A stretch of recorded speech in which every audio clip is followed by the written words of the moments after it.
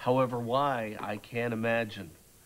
Living with Carly should have immunized me against any shock for the rest of my life. Tony, I'm really not the best audience for this particular conversation. Why not?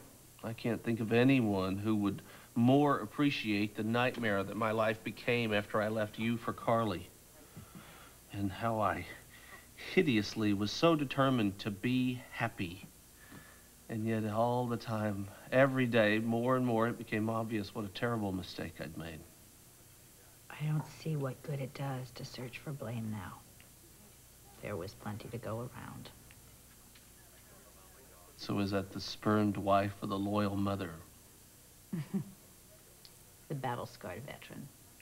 Yeah, well, we all walked away with a few wounds.